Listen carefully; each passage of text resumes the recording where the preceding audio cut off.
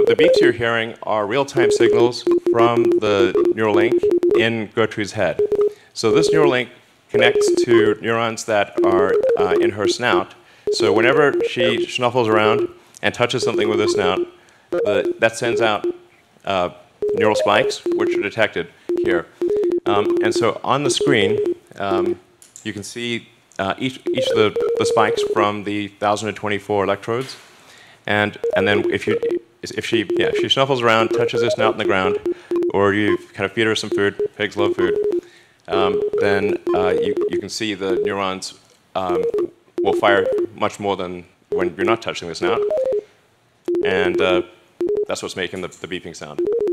So there's actually a lot of functions that this device could do related to monitoring your health and warning you about a possible heart attack or stroke or other damage, as well as sort of convenience features like playing music. You can do a lot. Hey, I'm Steven and this is Solving the Money Problem. If you're new, welcome. If you're not, welcome back. So, Neuralink, Elon Musk's most important company, have just provided an update showing us how much progress they've made on their brain implant. Let's see what they had to say, but first, hey guys, if you're in the US and you'd like up to 2 free stocks, check out the link in the description to WeBull. If you open a new account and fund it with $100, you get 2 free stocks, one of them valued up to $1,400. And if you're in Australia, the UK or New Zealand, you can get a free stock with stake using the link in the description. Let's get back to it. All right, welcome to the Neuralink product demo. I'm really excited to show you what we've got. I think it's going to blow your mind. Oh my god, Dad, can you stop? You're embarrassing me. Dad jokes aside though, in all seriousness, if you have a cursory understanding of neuroscience, this Neuralink presentation truly is mind-blowing. And fear not, if a lot of this presentation goes over your head, do not worry, I will actually recommend a few books towards the end of this video to help you get your understanding of neuroscience and the progress of technology up to speed. So the primary purpose of this demo is actually recruiting. So I'm going to emphasize this at the beginning and then again at the end. We're not trying to raise money or do anything else. The main purpose of this is to convince great people to come work at Neuralink and help us bring the product to fruition, make it affordable and reliable, and such that anyone who wants one can have one. Elon is a smart guy and he's making a habit now across his companies, whether it's Tesla, SpaceX or Neuralink, to use their presentations and updates as a mass recruiting event. Basically, this entire Neuralink presentation is a massive flex saying, hey guys, look at this cutting edge breakthrough technology we're developing. If you want to be a part of bringing this to market and changing the lives of hundreds of thousands, if not millions of people around the world, come work for us. Please, we need you. We need the best of the best. Come, please work for us. What's our goal? Our goal is to solve important spine and brain problems with a seamlessly implanted device. So you want to have a device that you can basically put in your head and feel and look totally normal, but it solves some important problem in your brain or spine. And the reality is that almost everyone over time will develop brain and spine problems. These range from minor to very severe, but if you live long enough, everyone's going to basically have some kind of neurological disorder. The thing that's important to appreciate is that an implantable device can actually solve these problems. I think a lot of people don't quite realize that. All of your senses, your sight, hearing, feeling, pain, these are all electrical signals sent by neurons to your brain. And if you can correct these signals, you can solve everything from memory loss, hearing loss, blindness, paralysis, depression, insomnia, extreme pain, seizures, anxiety, addiction, strokes, brain damage. These can all be solved with an implantable Neuralink. This is an extremely fundamental thing, and I think a lot of people don't quite understand that. Elon is spot on here. The vast majority of people don't have a deep enough understanding of how the mind works to actually grasp the fact that these types of things can be addressed by a Neuralink implant. I'm going to borrow heavily from neuroscientist Sam Harris just to give you guys a little bit of a picture for those of you scratching your heads going, what is this idiot talking about? Everything you ever experience, every thought, every feeling, every emotion, every sensation, everything you ever experience occurs in your consciousness, okay? At an experiential level, it may seem like you're walking around, you're in a physical body, there's an external world, but when it comes down to it, all of this stuff is being constructed in your conscious experience through electrical activity in your brain. And this is the kicker. In theory, you could be a brain in a vat, and all of these signals, while they appear to be coming out from an external world that really exists, could be being fed to you. It could literally be the Matrix. Now, I'm not suggesting this is the case, but I just want to illustrate the point. Everything you experience is happening in here. There is no external and internal. It's all constructed in your mind. There probably is an external world that probably is sending signals to your senses, but this is all being constructed here. And if we can change the signaling here, we can literally change our internal experience, which is the only experience we ever have. We've simplified this to simply something that is about the size of a large coin, and it goes in your skull, replaces a piece of skull, and the wires then connect within a few centimeters or about an inch away from the device. And this is sort of what it looks like. This is our little device. That thing at the bottom is just to hold the threads in place because they're just like little fine wires. It's more complicated than this, but it's, in a lot of ways, it's kind of like a Fitbit in your skull with tiny wires. Current prototype, version 0.9, has about 1,000 channels, so that's about 100 times better than the next best consumer device that's available. It goes flush with your skull, it's invisible, and all you can see afterwards is that there's a tiny scar, and if it's under your hair, you can't see it at all. In fact, I could have a Neuralink right now, and you wouldn't know. Maybe I do. And it's also got all the things that you would expect to see, the sensors you'd expect to see in a smartwatch or a phone, like inertial measurement, temperature, pressure. So there's actually a lot of functions that this device could do related to monitoring your health and warning you about a possible heart attack or stroke or other damage, as well as sort of convenience features like playing music. You can do a lot. I'm sure plenty of you watching now are thinking there's absolutely no way in fucking hell I will ever let anything like that get anywhere near my brain. Let me know in the comments if this is how you feel. But as someone who wants to live long enough to live forever, not joking, something like this device, even an early iteration where it's not able to make major changes, just the fact that in theory it could be monitoring and noticing chemical changes and other red flags and markers of a potential health risk coming up, early detection and prevention, brilliant. I'll be one of the earliest adopters of Neuralink. Mark my words. I'm sure I'll be speaking to you guys in a few years' time with a hole in my skull. In terms of getting a link, so that, you need to have the device, a great device, and you also need to have a great robot that puts in the electrodes and does the surgery. So you want the surgery to be as automated as possible, and the only way you can achieve the level of precision that's needed is with an advanced robot. We feel confident about getting the installation of a link done in under an hour. So you can basically go in the morning and leave the hospital in the afternoon. And it can be done without general anesthesia.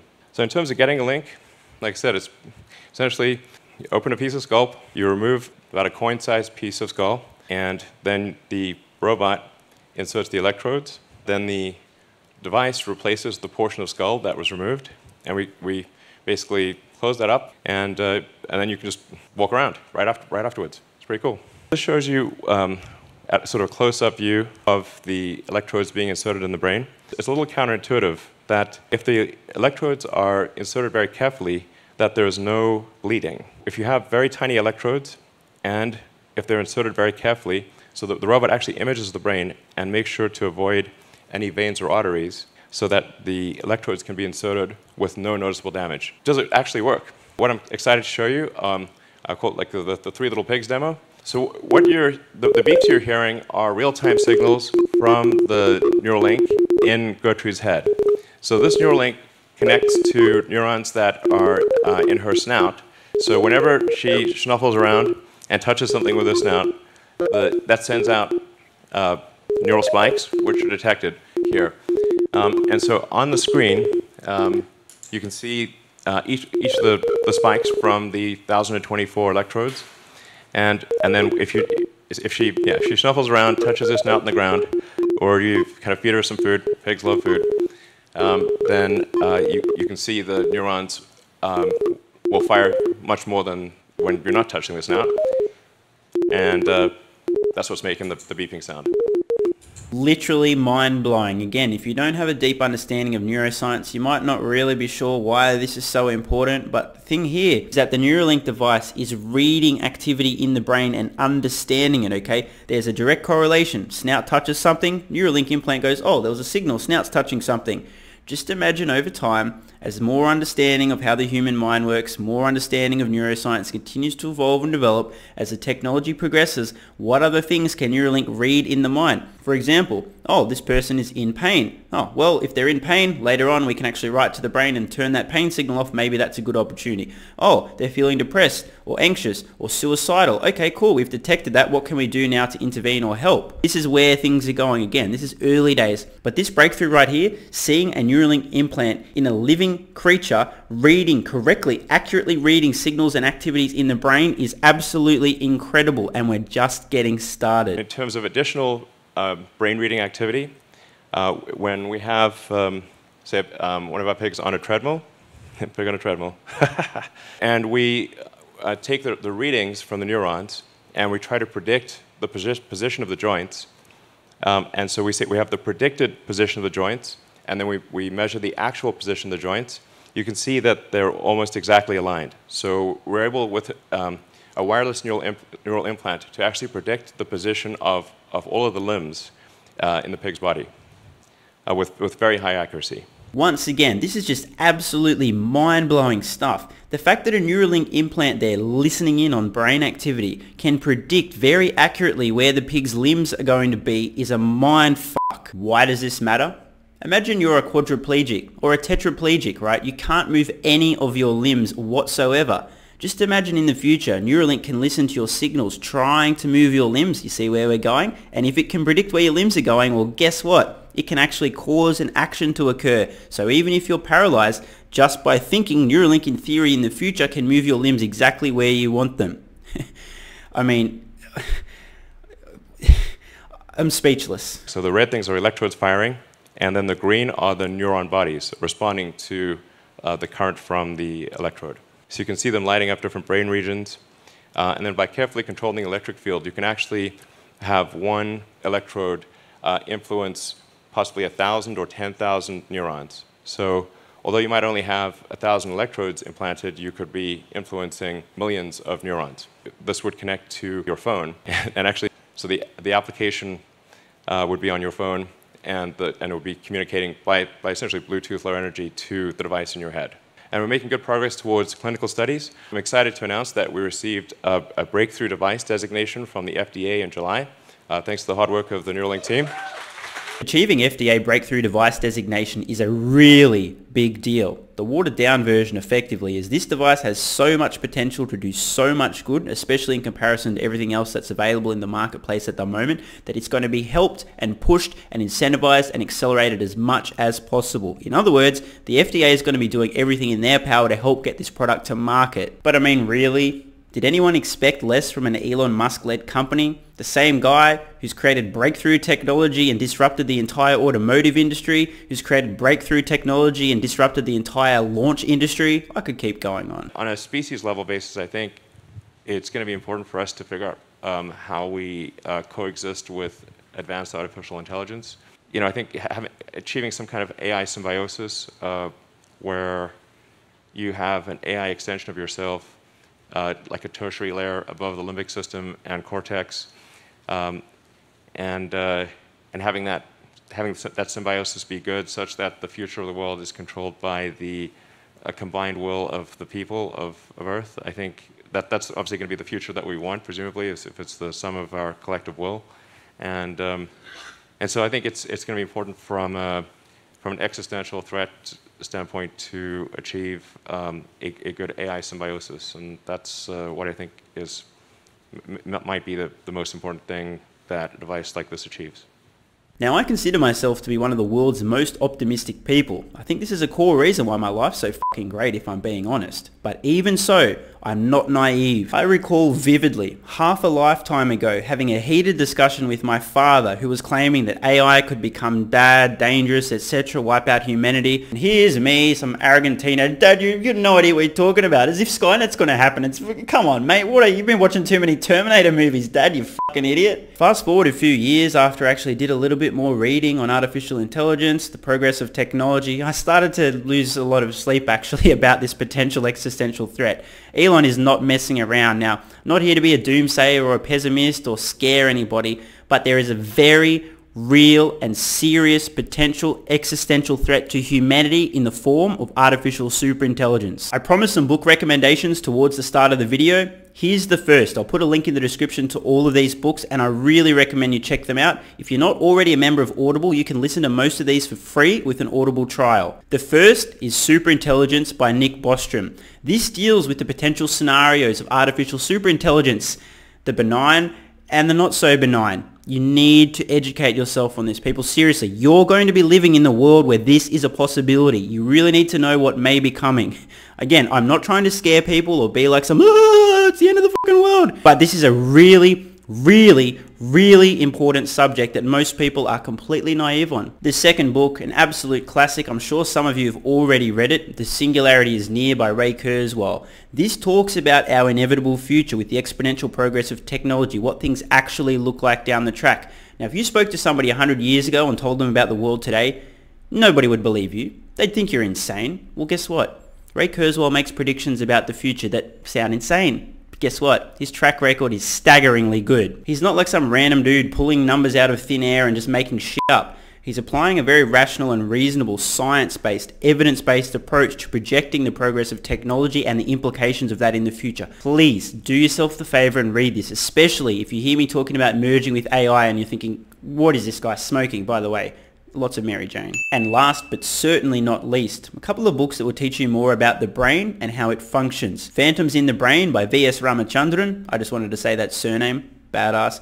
And The Brain That Changes Itself by Norman Deutsch. Check them out. Links in the description. As I said earlier, you can listen to all of these for free with an Audible trial, but only one, so pick whichever one floats your boat the most. Now, I didn't intend on making this video to plug a bunch of books, but I've recommended those titles for those of you who've watched this presentation and haven't been able to make the intellectual leap between version 0.9 of Neuralink today. Oh cool, it made some noise when a pig snout touched something, to Neuralink version 10 in the future, where we'll have successfully merged with artificial superintelligence, we'll have ended pain and suffering for millions, if not billions of human beings. So, if this stuff all sounds a little bit crazy, read the damn books. Please, educate yourself. This is the future that we are moving into as a species. You may as well know what's coming. So I hope you guys have found this video insightful. Let me know in the comments below. Will you be an earlier adopter of Neuralink? Are you going to stay the hell away for that, or are you sort of undecided at this stage? I'm Stephen Mark Ryan. This is Solving the Money Problem, and I love you all. And don't forget your free stocks with WeBull and Stake. The WeBull offer of 2 free stocks is ending this month. Yes, the offer is ending. Last chance to get 2 free stocks with WeBull using the link in the description. And if you're in Australia, the UK, or New Zealand, you get a free stock with Stake, also using the link in the description. Thanks so much for watching. Let me know your thoughts in the comments below. And of course, if you have any ideas for future videos, let me know. I read all your comments. P.S. If you're still watching, you're awesome. If you'd like early access, exclusive videos, regular Q&As, our private Discord server and more, consider supporting the channel at patreon.com/solvingthemoneyproblem so I can keep creating content for you guys. There's a link in the description. You can now also become a member of the channel for some exclusive perks. To learn more, click the join button next to subscribe. And don't forget to check out our merch store. Either way, the best form of support is you being here and watching, so thanks again.